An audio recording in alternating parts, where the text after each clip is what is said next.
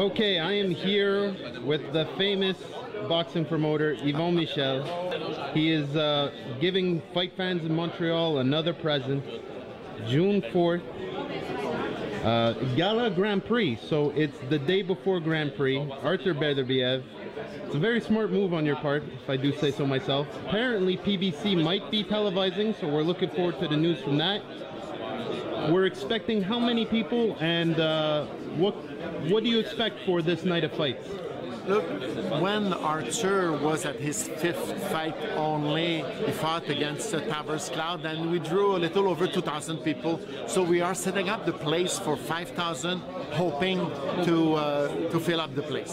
Really, you know, I believe more people are going to hear about Artur Beterbiev.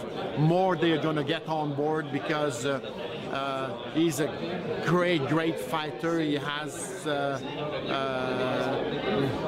everything: his personality, his dedication, his athleticism, his boxing specific quality. He has everything to be a huge boxing star.